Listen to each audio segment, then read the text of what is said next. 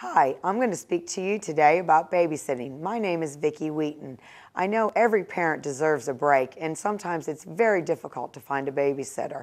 I will explain to you on how to find a babysitter.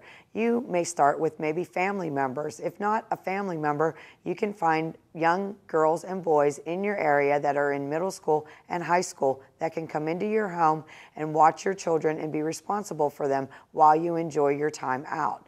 Right now, I'd like to also explain to you what you need to have them be prepared for, like the rules of your home, the homework has to be done, what meals they eat, what they can eat, what time they go to bed, what programs they can watch on TV.